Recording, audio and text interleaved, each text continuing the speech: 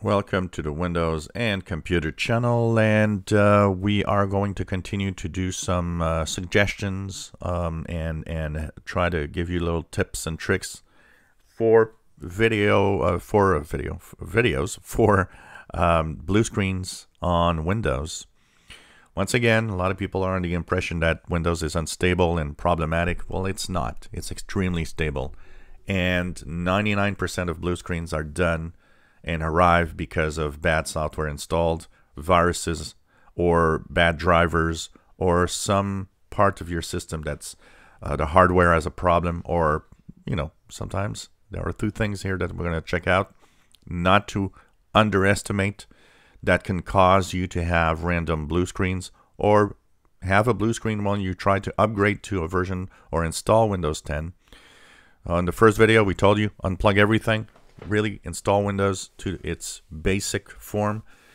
But in some cases, there are also other things that can actually make you go and have blue screens.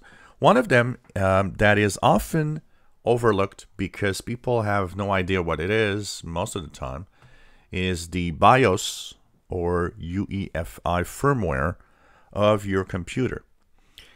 That plays an essential role in stability in your system.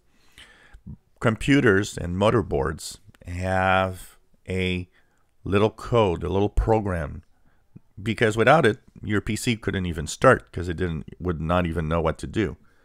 That code checks for your devices, make sure that everything's all right, ensures proper communications between hardware, and of course, this plays a big role in how Windows can handle your hardware. And so when it gets old, sometimes it also has problems dealing with some newer versions of Windows that might have changed the way something is handled in the hardware or software and cause random blue screens. It could also be buggy. There often are UEFI and BIOS updates because they find bugs within that software that is pre-installed, if you want, in your computer. The hard part of this, and I recommend that you probably have somebody that's knowledgeable to do this, is finding and updating that BIOS or that firmware, because you have to go to the manufacturer web page and find that information to actually update your system. And it's not always easy to know, and it's a delicate situation, because if your PC shuts down or if something happens while you're updating the BIOS or your UEFI firmware, your computer could end up being a really expensive brick. And so it's very important that let it be done by somebody that knows what he's doing. And it's surprising the amount of times that you could have blue screens because the BIOS or the UEFI is too old. Another thing to look at that is surprisingly cause of problems for blue screens, and especially the random blue screens, is bad random access memory. Bad RAM is more common than you might think. And as a computer ages, good RAM can actually become bad. So this is something I've seen enough to tell you that it is cause of concern for computers that have random blue screens here and there. It is, when the RAM goes bad, what happens is that some of the bits that are written in the RAM memory might not be correct or might change.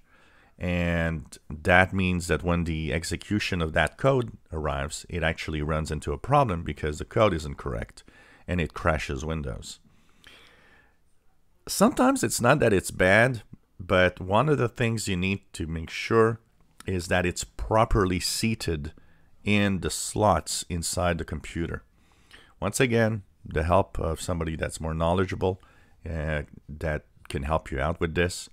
I've noticed sometimes it's just a question of removing the RAM, cleaning the contacts correctly, inserting it back, and then things come back to normal. Remember that your computer heats up, and so that heat creates, of course, expansion of, a very, very small one, but it's enough to sometimes do problems. It creates a slight expansion of some of the contacts. And of course, as it cools down, the expansion and the cooling down, the contraction, sometimes, just the contacts need to be reseated properly. These are all little things that can create blue screens. And of course, we'll have more tips and more blue screens, tips and tricks videos coming up. If you enjoy my videos, please subscribe, give us thumbs up. Thank you for watching.